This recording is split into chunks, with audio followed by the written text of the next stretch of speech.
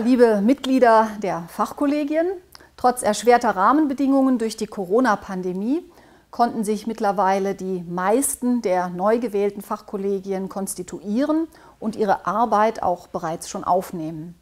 Für diejenigen unter Ihnen, die für die kommende Amtsperiode wiedergewählt sind, bedeutet das eine Fortsetzung Ihres Engagements, bei denen Ihnen angesichts der besonderen Situation das Medium Video sicher noch häufiger begegnen wird. Auf die weitere Zusammenarbeit mit Ihnen freue ich mich wirklich sehr. Für diejenigen unter Ihnen, die in der kommenden Amtsperiode nicht mehr Mitglied eines Fachkollegiums sein werden, bedeutet das zumindest vorerst einen Abschluss dieser Tätigkeit. Und für einige von Ihnen, die bereits die zweite Amtszeit dabei waren, ist dies sogar ein sicherer Abschied von diesem Gremium. Diesen Moment möchte ich daher gerne zum Anlass nehmen, Ihnen allen sehr, sehr herzlich für die Arbeit zu danken, die Sie in den vergangenen Jahren mit großem Engagement für die Wissenschaft geleistet haben.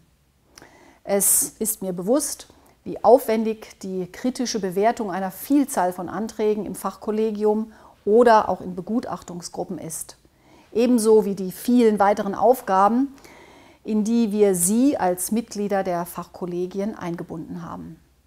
Für diese zeitintensive Tätigkeit, die ja neben Ihren oft zahlreichen weiteren Verpflichtungen in der Wissenschaft steht, ist Ihnen nicht nur die DFG zu aufrichtigem Dank verpflichtet.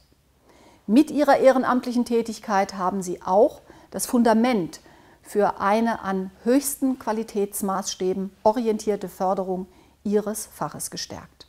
Ich hoffe daher, dass Ihnen die Tätigkeit in Ihrem Fachkollegium nicht nur Arbeit bereitet, sondern auch vielfältige Anregungen geben und neue Einblicke vielleicht auch über die Grenzen des eigenen Arbeitsgebietes hinaus verschaffen konnte.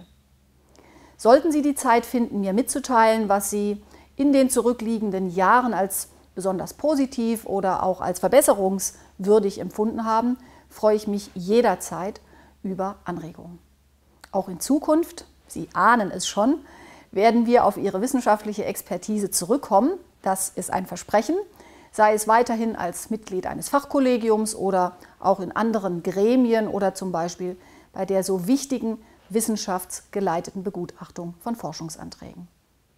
In diesem Sinne freue ich mich, wenn Sie der DFG auch weiterhin mit Ihrem Wissen zur Seite stehen und bedanke mich schon jetzt sehr herzlich dafür.